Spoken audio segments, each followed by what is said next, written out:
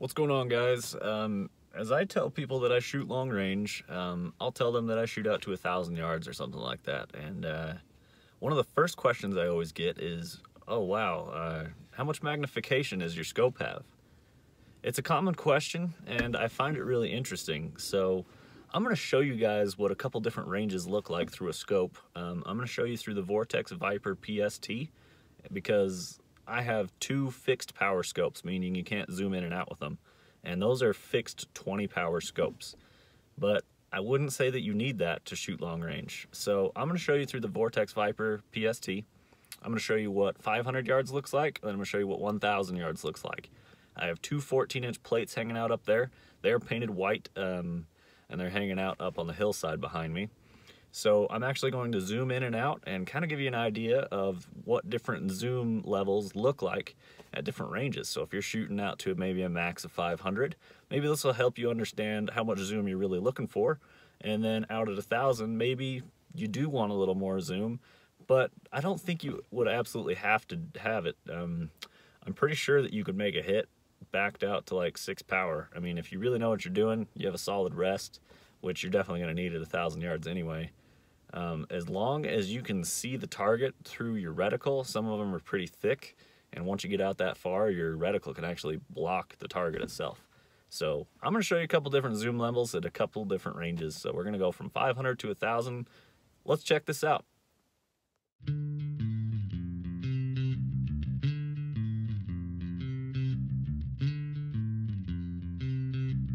So we have an MOA reticle. We're sitting here about 10 powers of zoom. This is the EBR2C reticle with the Vortex Viper. I'm going to back the scope out from about 10 power out to 6 power. So here we're backed out all the way to 6. Again, this is at 500 yards. Those are two 14-inch steel plates. So as we take a look here, they're pretty small, but you can still see them pretty well. You can see that the reticle is designed to be zoomed in a little bit more. So as we zoom in here, we're up to 8 power. And that does help quite a bit. And then we're going to continue on up around 10 power right here. And then we're going to go up to 12 power. This is kind of where I think this scope was designed to be run at. 12 power looks really good. You have a little bit of the marks on the sides, but you get to see the full reticle at this point. So as we continue to zoom in, we're up to 14 to 16 power. There's no markings from 12 power to 24. The scope's getting a little bit of shadow in it. I'll fix that in just a second.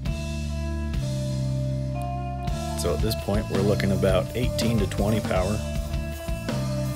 Now you can see some good detail with your targets. But as you can tell, it really emphasizes movement. You can see things in more detail, but it's harder to hold still with more zoom. So now we're going to go all the way up to 24 power.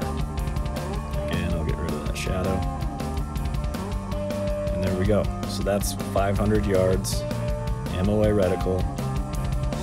This is what I would do to try and measure something. I would zoom in on it and get as steady of a rest as possible. That way you can see how fine of a measurement you can get. So we'll back it back out to 12 power. Take another look there. Again, I think this is what best suits this scope and this reticle design. This scope is first focal plane, so as you notice as we zoom in and out, you can see more and less of the reticle. And that's what first focal plane really means.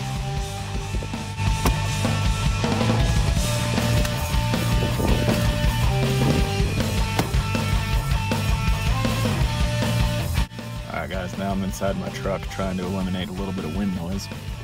So, there's our targets. Sorry, trying to get the exposure setting just right. So we're at 6 power right there. At 1,000 yards. I mean, you can see the targets. With the human eye, you can focus in pretty well on them. Like, as long as I had my scope adjusted right, I could shoot and hit that target right there. It'd be harder to see. Now, here we are at 8 power at 1,000 yards. That makes a significant difference this far out. You can definitely see these, and you can definitely get a hit on it with 8 power and 1,000. All right, now we're up to 12 power. Now you can easily see the targets. There's the one on the right, there's the one on the left. You can actually use the reticle to measure out how far they are and how big they are. At 1,000 yards, they should be 1.4 MOA, pretty much. Basically 1.5. Basically what they're looking to measure out to. Now let's zoom up from 12. 12 power looks good. Now this scope isn't marked between 12 and 24, so we're really guessing here. I mean, this could be 14 to 16 power. Continue up. We're probably looking about 18 to 20 power right here.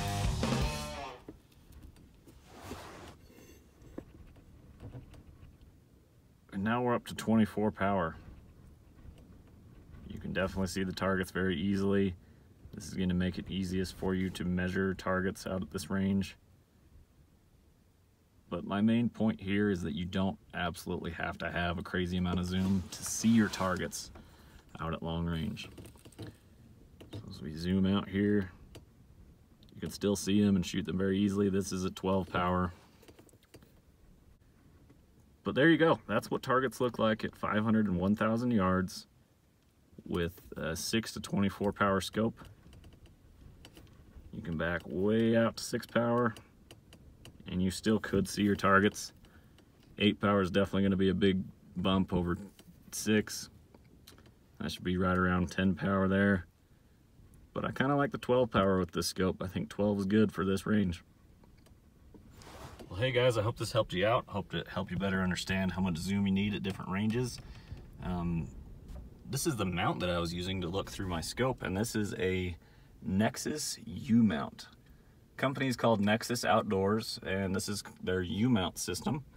And it's basically adaptable to any type of firearm as long as it has a Picatinny rail on it. I use this on my bolt actions and on my AR-15s. You can look through the scope, down the side of the rifle, or back at yourself. It's really cool. You just pop your cell phone in this clamp here, and it's all sorts of adjustable. You can move this rail in and out. You can move that piece right there up and down, and then you can move the clamp around on your rifle as well. Right or left side, whatever you got to do. It's a really cool mount, so be sure to check them out. They pretty much made this video possible. Well, hey, I hope this helped you guys out. I hope it helped you better understand what you need to do to get out to long range. Maybe you don't need as fancy of a scope as you think you do. It's very possible. Just go out with like a 3 to 9. You can shoot a long ways with a 3 to 9. As long as you know how to shoot, as long as you know where your bullet's going to be and that your scope will actually track correctly, you can get a lot of crazy shots done with pretty much a minimal amount of kit. So thanks for watching. Hope this helped you. We'll talk to you guys later. Drop a comment below if it helped you. Let me know what you think of this. If you liked the video, subscribe, drop a comment, hit the like button, whatever you want to do. We'll see you guys later.